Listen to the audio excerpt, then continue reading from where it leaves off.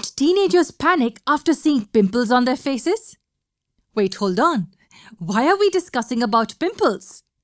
Well, that is because it describes one of the most significant physical changes in adolescence. And apart from this, the issue is common in both girls and boys. Development of pimples and acne are very noticeable features of adolescence. Again, the same question would pop up in our minds. Why do these occur prominently during adolescence only? The simplest reason is that during puberty, the activity of oil glands and sweat glands is quite high. Wait a second, what exactly are these glands?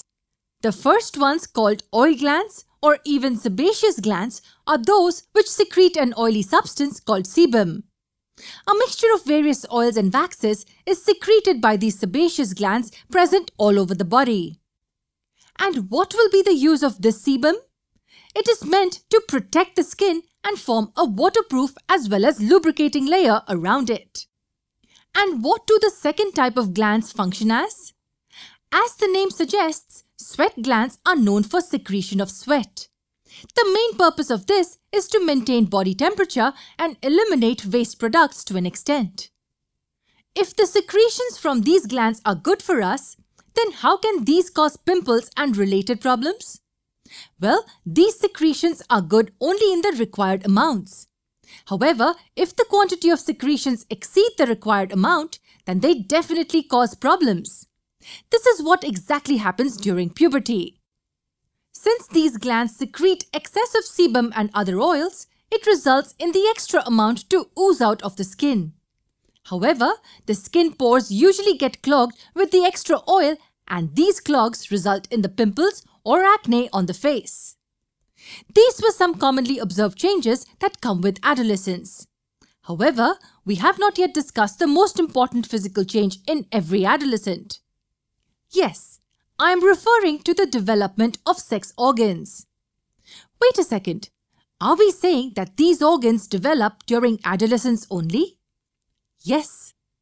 The reproductive organs, which are also referred to as the gonads, are present since birth, but develop completely during puberty. And what does this imply? It implies that the male or the female is now physically capable of reproducing. So what exactly do we mean by development of the reproductive organs? If we take the case of males, then the development of testes takes place. This is the site for production of male gametes, that is, the sperms. Similarly, in case of females, we find the development of reproductive structures called ovaries. These ovaries are the location where egg cells, that is the ova, are produced. That is the reason why we say that puberty is a stepping stone towards adulthood. But are the changes during adolescence limited to the physical ones?